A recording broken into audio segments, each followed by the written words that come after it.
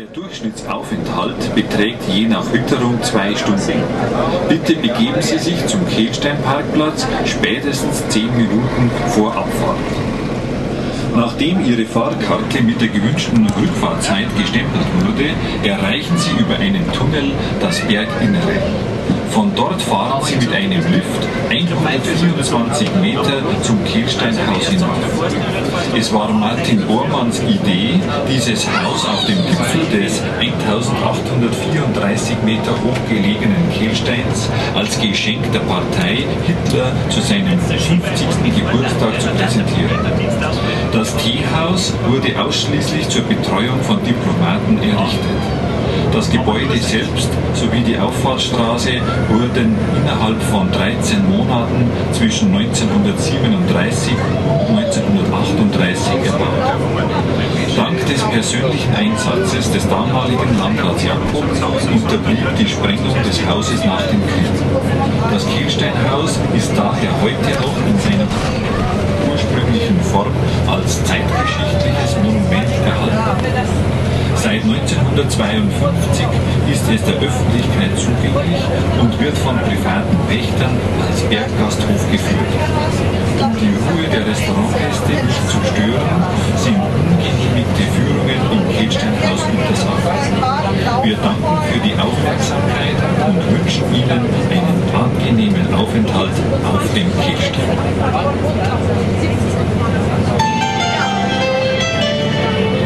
Ladies and gentlemen, welcome aboard the bus to the Kehlsteinhaus, known in English as the Eagle's Nest.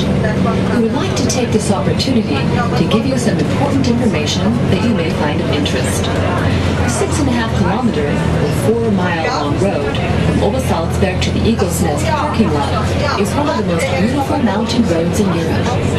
During the bus ride, weather permitting, you will have a view of the Berchtesgaden-Kehlsteinhaus, such as the Untersberg, the Lattengebirge, the Reiteralpe, the Hochkater, the Watzmann, the Jenner, and the Hohe Göll. Deep in the valley, between the Watzmann and the Jenner, lies Lake Königssee. Shortly before the Eagle's Nest parking lot, the view opens up to the city of Salzburg in the distance. When you arrive at the Eagle's Nest parking lot, it is necessary to have your bus ticket stamped with your desired return time in order to have a seat reserved on your departure. The return times are located behind the driver's seat and above the rear exit of the bus. The suggested length of stay is 2 hours, depending on weather. Please return to the parking lot at least 10 minutes before departure. After your ticket has been stamped, you will walk through a tunnel leading to an elevator, which will take you 124 meters, or 406 feet, out of the Eagle's Nest building itself.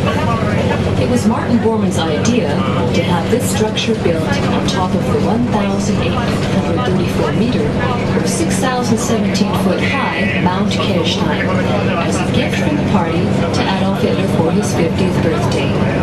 The tea house was solely used for representation purposes for visiting diplomats. The building itself, as well as the access road, were built in 13 months' time, between 1937 and 1938. Thanks to the local governor of the time, Mr. Jacob, who intervened on behalf of the Eagle's Nest, it was spared being blown up after the war. The Eagle's Nest has been preserved in its original form as a historical monument. Since 1952, it has been open to the public and is leased out as a mountaintop restaurant. In order to visit the building without disturbing the restaurant's customers, only authorized guided tours are permitted inside the building. Thank you for your attention and have a pleasant stay at the Kehlsteinhaus.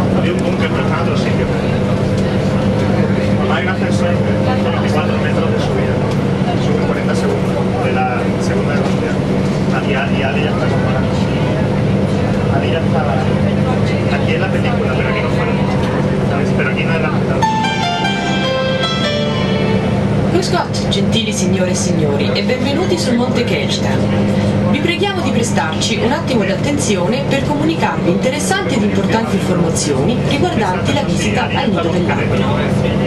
La strada che da Nuova Salzberg porta al parcheggio del Kehlstein, lunga 6,5 km, è fra le più belle strade europee d'alta moda. Durante il tragitto di 20 minuti si possono ammirare le Alpi di Berchtesgaden con il